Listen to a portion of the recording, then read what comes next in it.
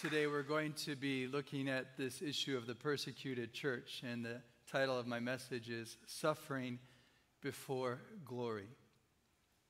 Walter Kaiser, the Old Testament theologian, posited that the Bible could be condensed into a tripartite formula, a three-part summary.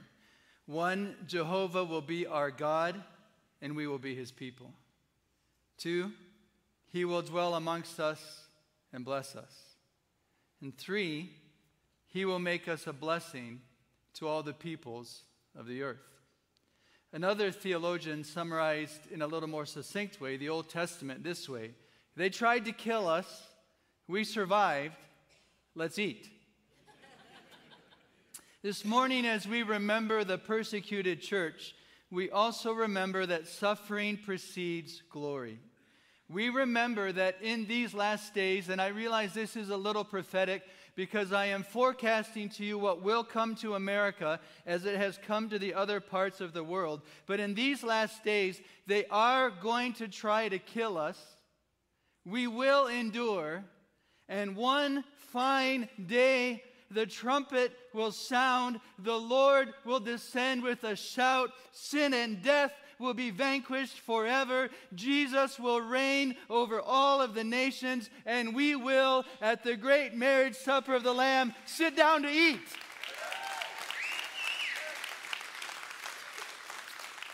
Jesus is coming, and he's going to make all things right. But until that day and that feast, we are no different from the Christ that we adore.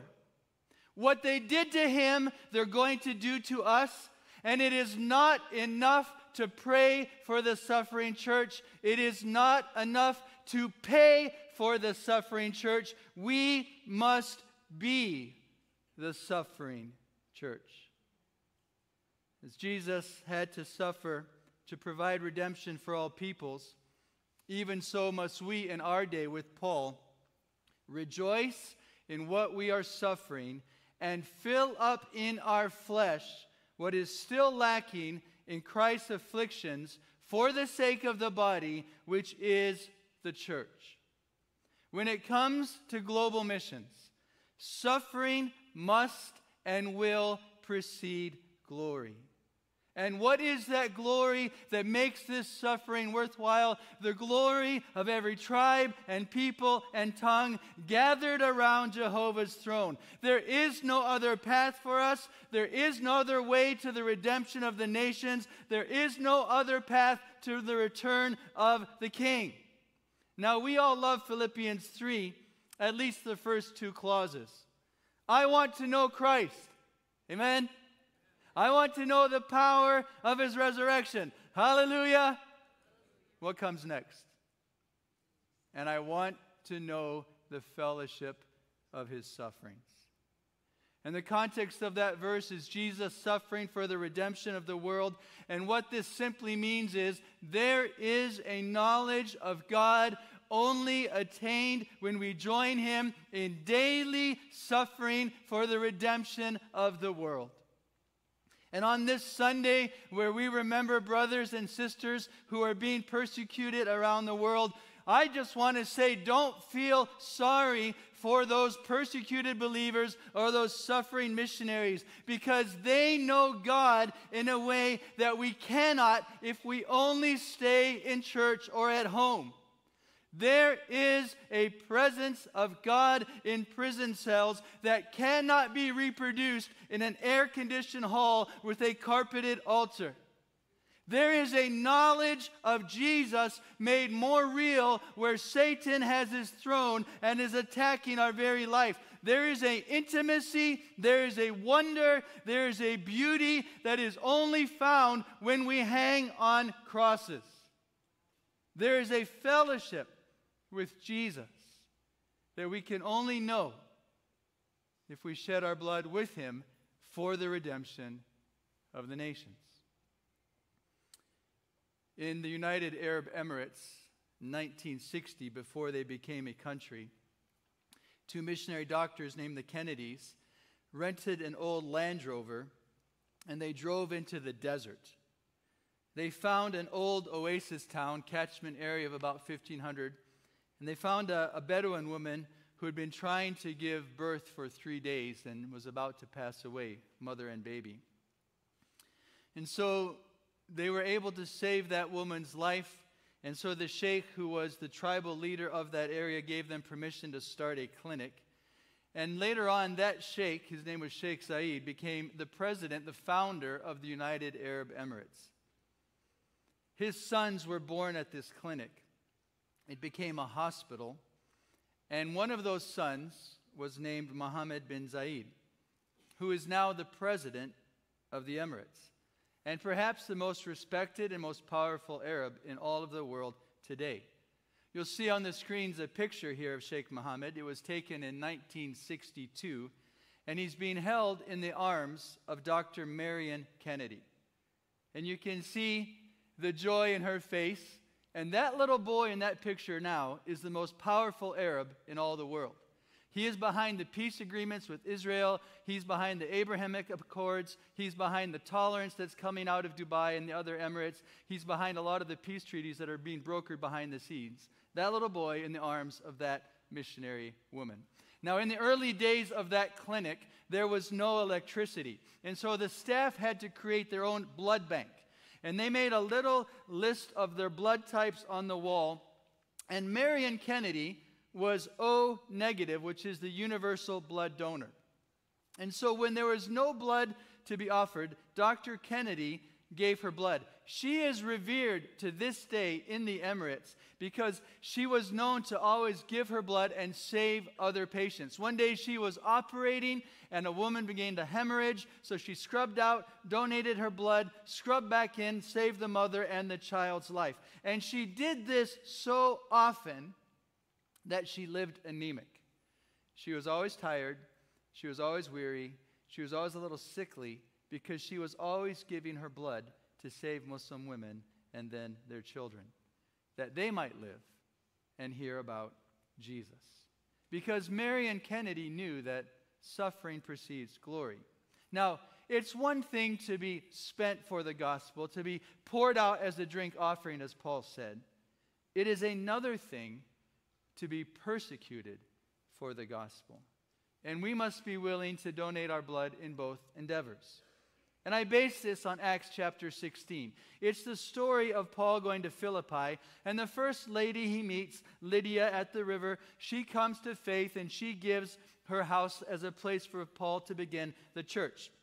This haven for believers created at Lydia's house is soon under threat because as Paul and Silas began to evangelize, they're accosted by this demoniac, the spirit of the python, the text actually says, who is following them, troubling them. And so Paul casts out the spirit, and that was problematic to the merchants because they were making money off of this servant girl. And so Paul and Silas are arrested, and they're taken before the magistrates, and the text says many stripes, lashes were laid upon them.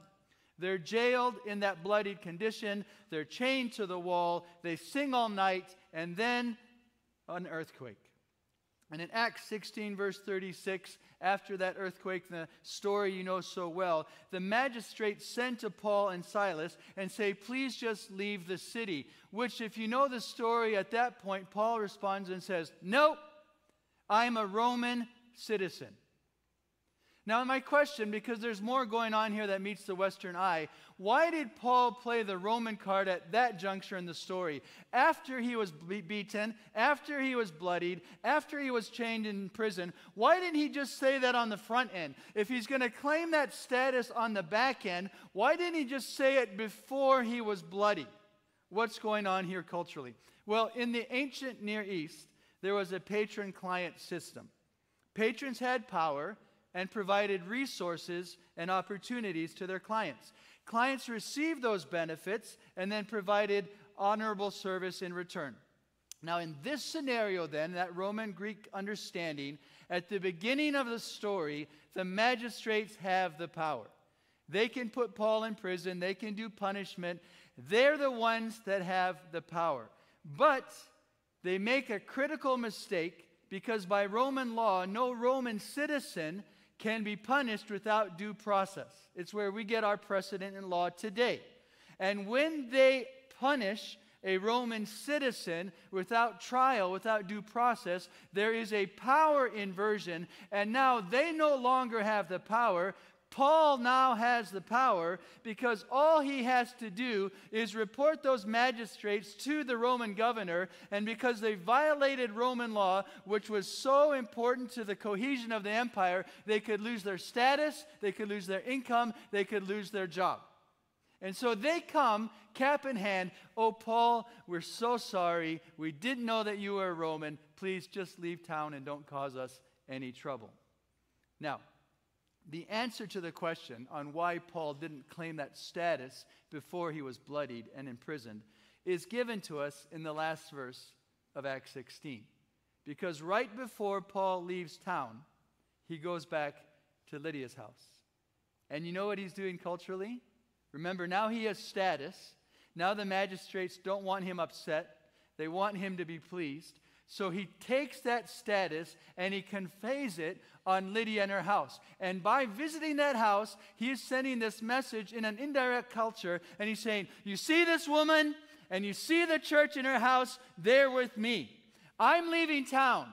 But if you lift one finger against this church, I'm coming back and I will report you to the authorities, and life as you know it is over."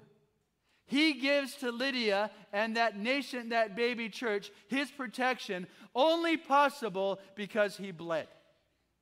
If he would not have suffered, there would have not been this power inversion, and he would not have been able to convey status on the infant church.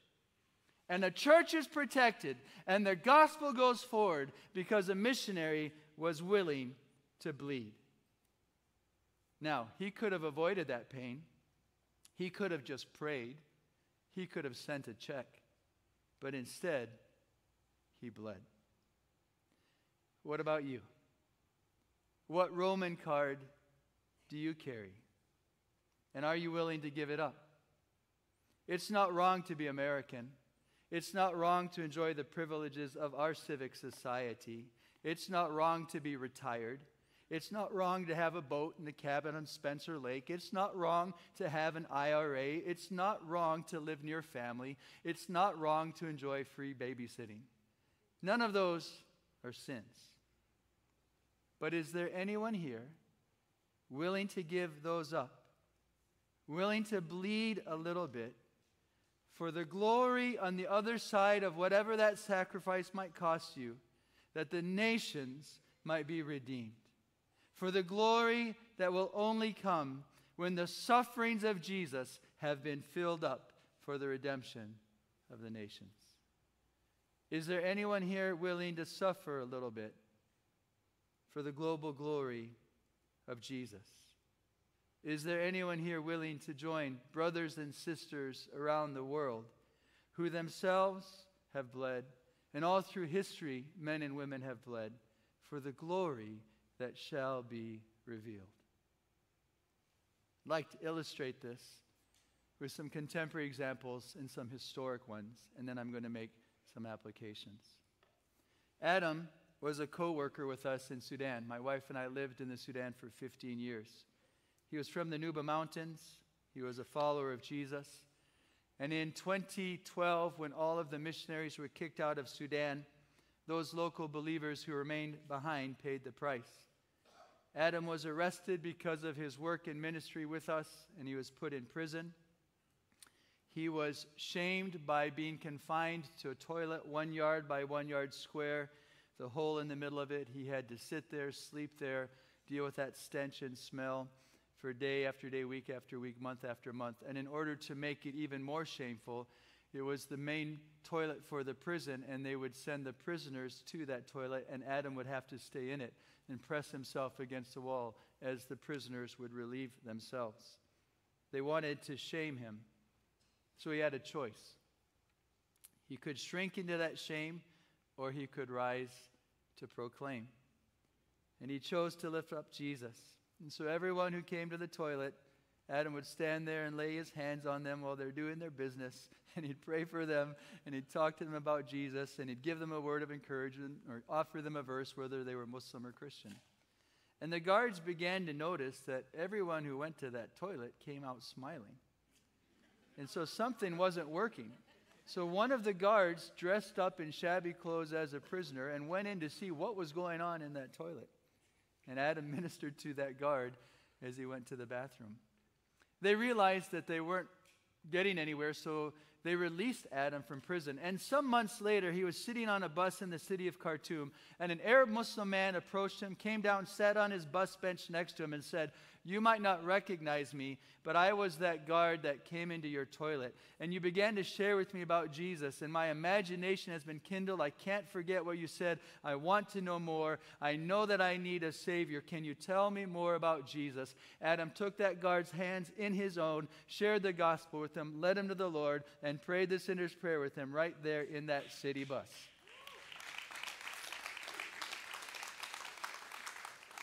But it started back in the shame of being confined to a toilet, because glory always follows suffering. Eritrea is perhaps the most Marxist country on earth today. Pastor Kiflu, one of our Assemblies of God partners from Eritrea, has been in prison for the last 20 years. He remains there today. He hasn't seen his children in those 2 decades. On the night when he was taken, his daughter and son were just little ankle biters, and they watched as the police took their dad out into the street and loaded him into this paddy wagon to drive him away. And the little boy, just a few years old, began to cry. His sister, probably around 7 years old at the time or so, she corrected him. "Oh, no, brother, don't cry. Father told us this would happen. And in this moment, he told us what to do."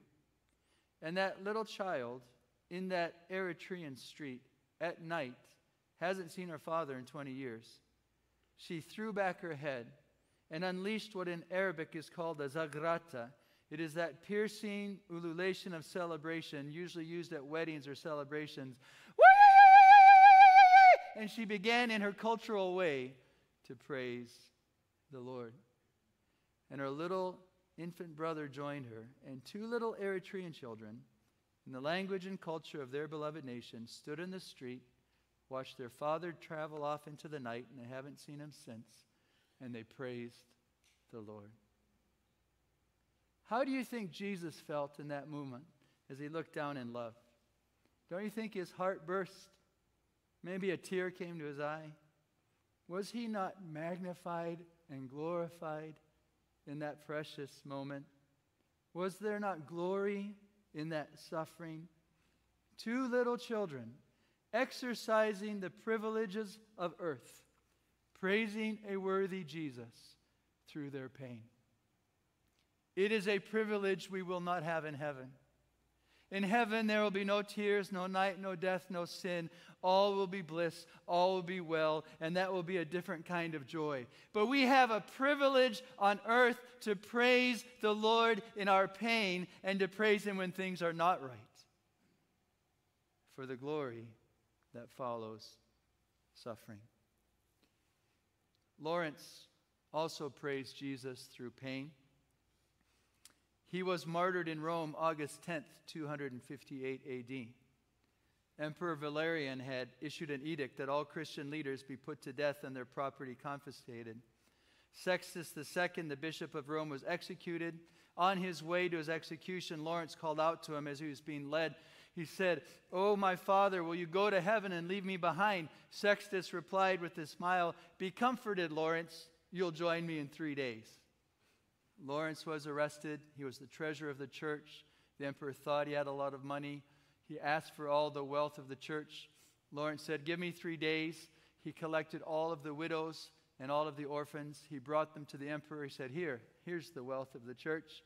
Emperor was not amused, so he ordered the death of Lawrence. Lawrence was roasted alive on a gridiron, a metal grate. He submitted bravely, and in the middle of that torture, he said to his executioner, with a smile, "You may turn me over now. I'm done on this side."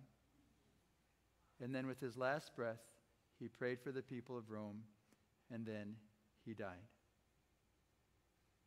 What is it in a little child in Eritrea that praises the Lord when their father is carried off into the night? What is it in a young man in Rome who cracks a joke while his flesh is being roasted because of his faith in Jesus? And is that in you and in me?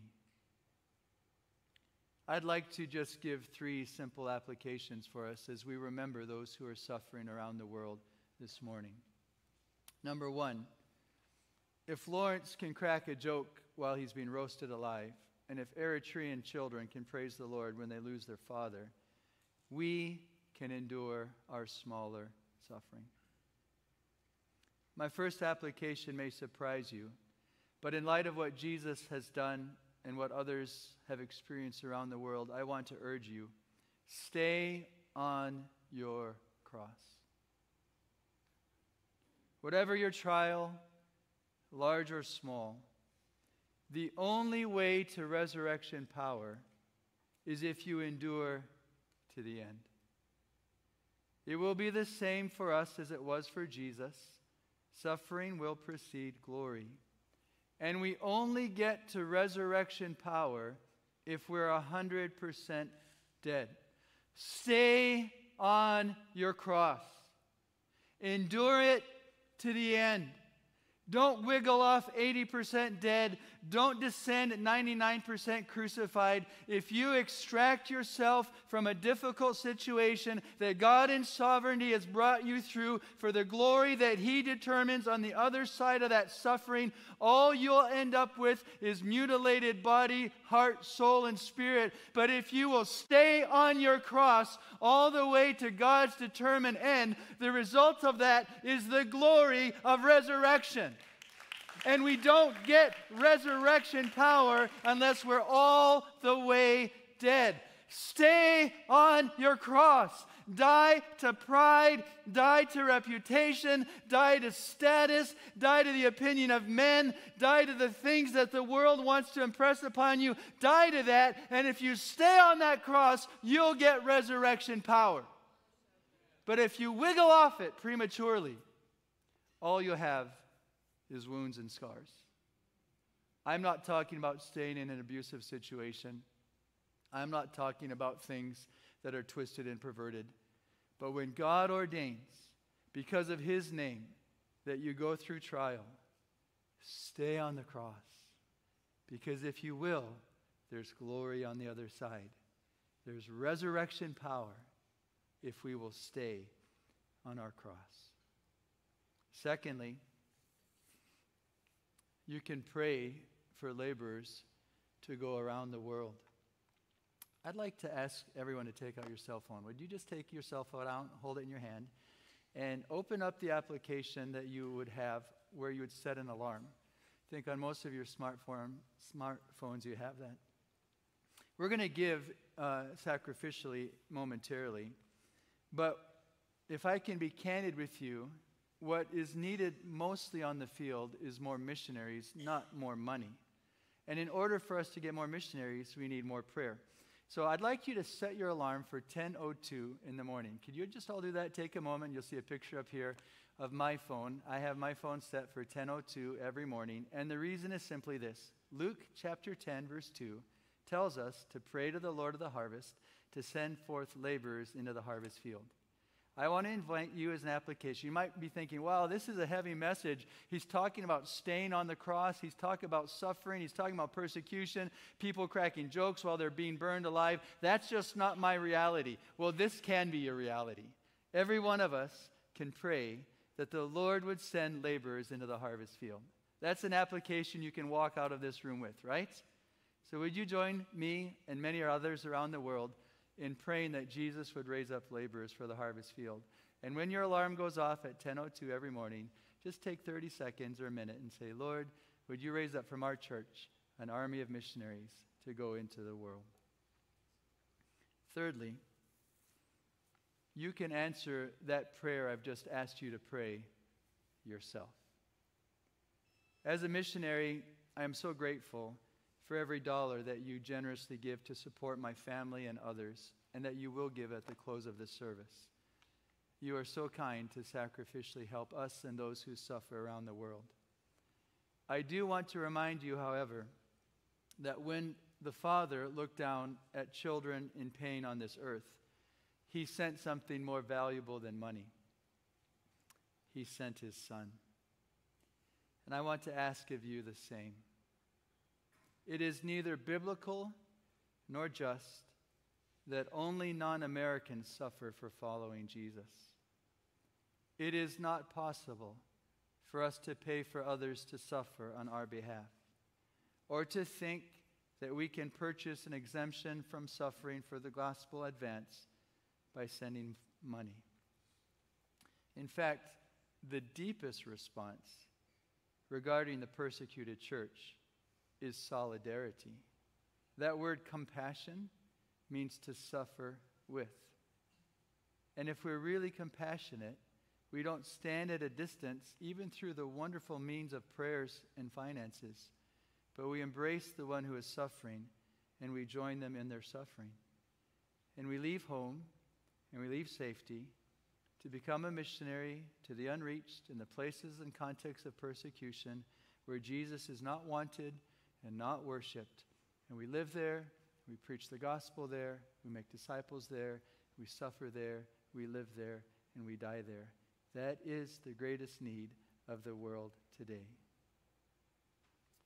Jesus is worth that. And on the screen you'll see a QR code. And again, if you have your phone, if you are interested in becoming a missionary, you can take a picture of this QR code and it will begin a conversation with us. And we'll walk through that with you and with your pastoral staff.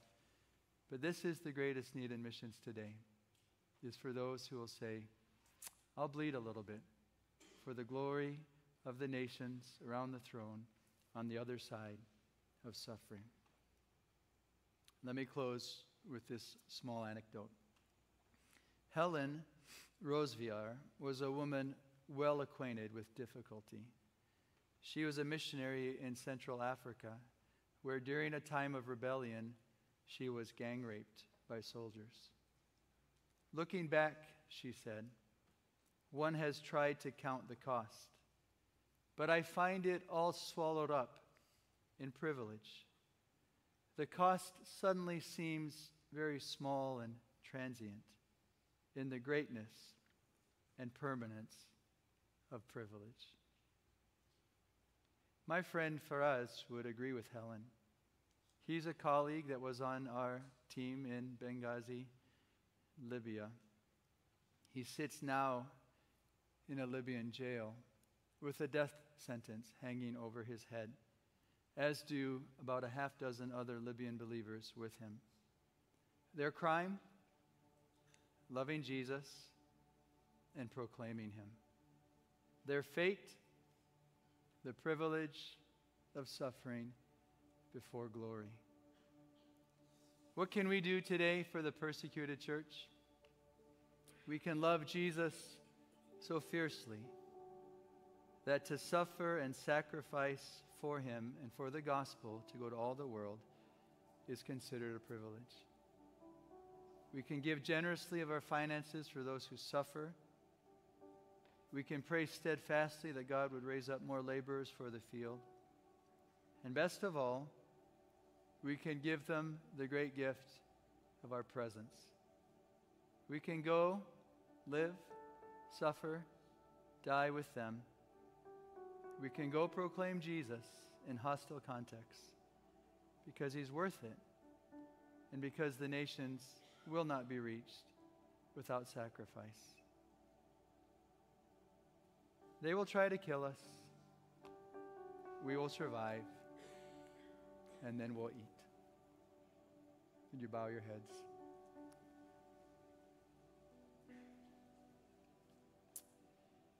Thank you, Lord Jesus, that you didn't wiggle off your cross. You stayed on it for the redemption of the nations. You could have saved yourself, but wouldn't have been able to save us. Lord, let this difficult and beautiful truth go deep into our hearts, that it's the same for us.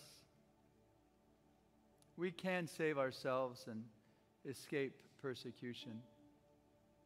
But if we do that, the nations will not be saved. So would you give men and women in this house a vision of the Holy Spirit and courage in their bones to say, the glory of Jesus, the worth of Jesus, the praise of Jesus by all the nations. That glory is worth suffering. I ask this in Jesus' name. Amen. Thank you. Would you give Dick a big hand?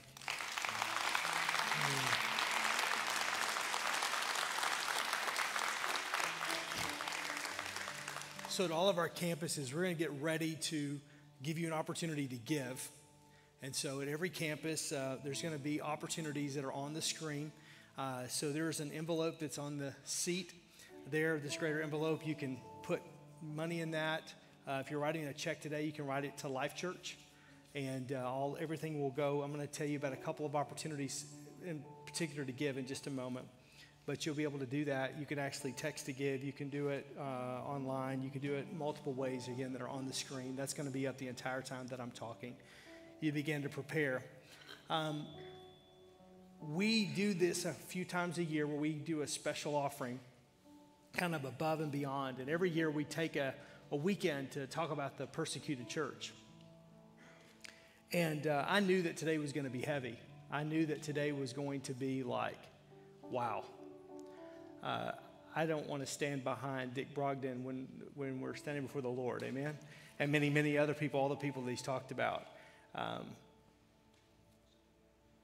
Today's not a day the enemy of your soul will try to make you feel bad for what you have and for where you are in the world.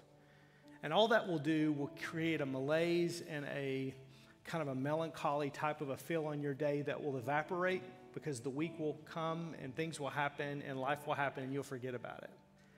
I encourage you, no. You're the church that has the ability to do something about what he's talking about. Don't let the enemy come in and do that in you. No, what do you have the ability to do? So pray. So Ryan leaned over to me, said at 10:02, which will be in 7 minutes now, alarms are probably going to be going off throughout the prayer as we're praying. So just be mindful of that. That happened. Just turn it off. No big deal. But pray. Pray for laborers. Go. Again, this Wednesday night, as we do our revival night, the whole theme about that is about being called into vocational ministry. And I believe that God is raising up a generation of this Gen Z that is coming into their own, that is going to really usher in what God's going to do. I don't know why the enemy has tried to knock out millennials and Gen Zs the way that he has, but there has been this onslaught from hell. But yet God is at work, and he is moving in amazing ways among this generation. So we want to champion that. But not just that. There are some of you that are my age, that you're at a retirement place, that instead of just getting a place on Spencer Lake like Dick talked about, you could maybe go to a different part of the world. Maybe give of this season of your life. I don't know what God's asking, but ask him.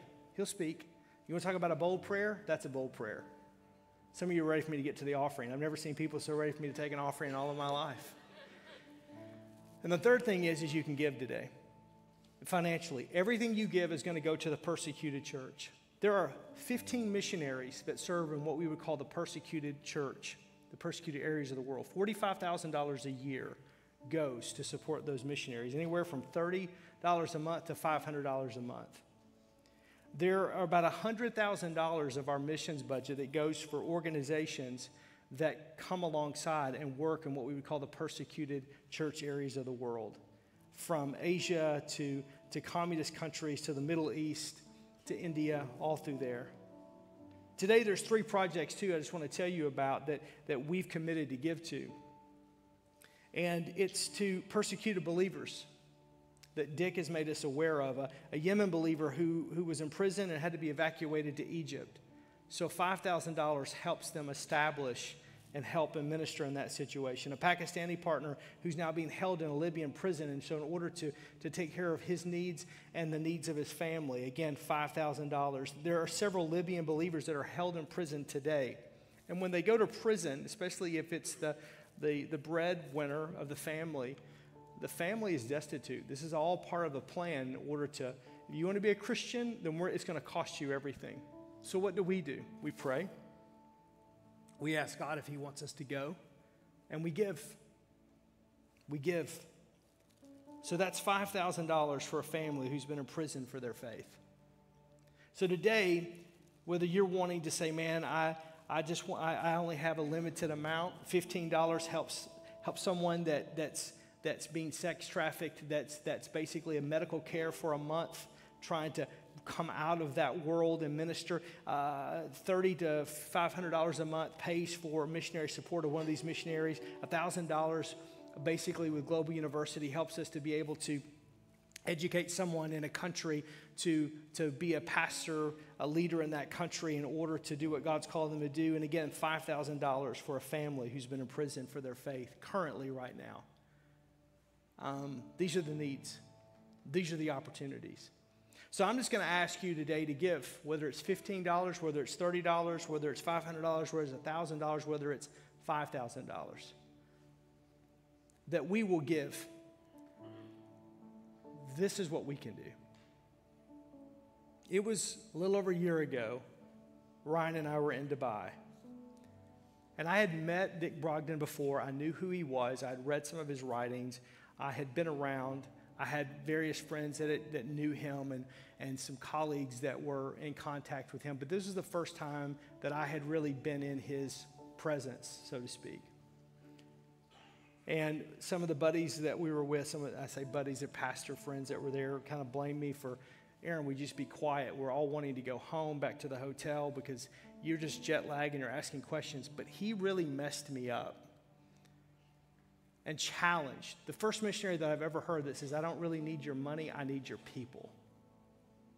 The people that you're pastoring, would you please give an invitation, an opportunity for them to come be a part? Just a couple weeks ago, our Life Leadership College, they went to Muscat, Oman, which is where Ryan and I were there as well as a part of that trip. And again, it messed me up. Because again, that's not what God's called me to do. God's called me to pastor, and wow.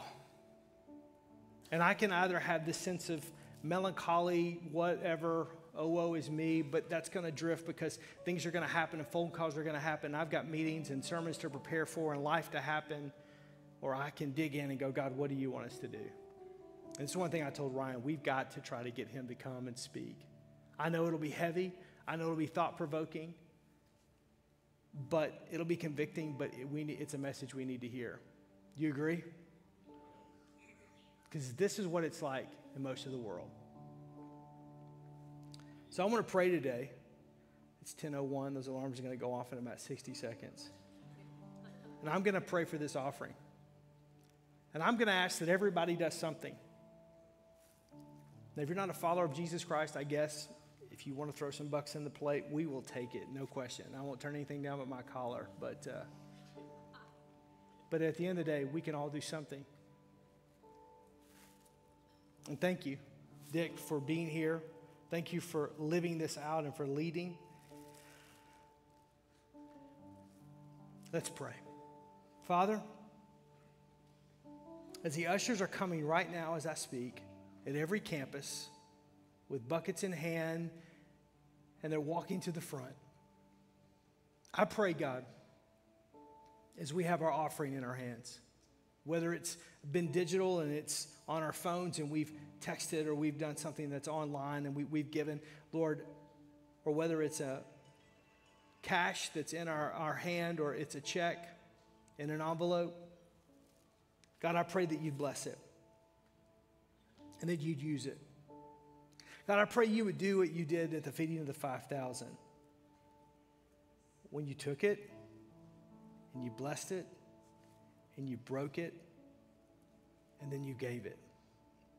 And there was more left over than what they began with. God, I pray for our brothers and sisters around the world that are in prison for their faith. Families that are torn apart just for one simple thing. That's because they have a faith in Jesus Christ. I pray, God, for the persecuted church and for the suffering church. I don't even feel qualified to pray, but I just pray, God, in some way, Lord, I just pray, Lord, bring glory strength, help. I pray, Holy Spirit, let the prayers of every believer at every campus today, God, be felt. I pray, Lord, touch our hearts and let us not quickly forget that suffering does indeed precede glory. And this is something that in all of our ways we deal with this side of eternity. God, I just pray, help us. Speak to us. If we're to go, let us go. If we're to give of our sons and daughters, our nieces and nephews, our grandchildren, Lord, God, to whom you call, go. But Lord, as much as you've given us, let us be faithful with what you've given us. With where you've placed us in the world and your sovereignty and in your wisdom, help us, Lord, to be faithful in that place. Faithful to serve the communities that you put us into. Faithful to seek the welfare of these cities. Faithful to stand with brothers and sisters, not just in our own community, but around the corner and around the world. Faithful to give and to go and to pray and to do as much as we have the ability to. And God, we pray that you would put your super onto our natural and that you would do exceedingly and abundantly. You would do greater than all we could think or ask. I pray for your people today. I pray for your blessings today. And I pray, God, for the persecuted church in Jesus' name. Amen. God bless you as you give. The ushers are going to begin to pass the buckets at every campus, and you can begin to give in your offerings right there. You're going to see a quick video, and then the campus pastors are going to come back. God bless you again.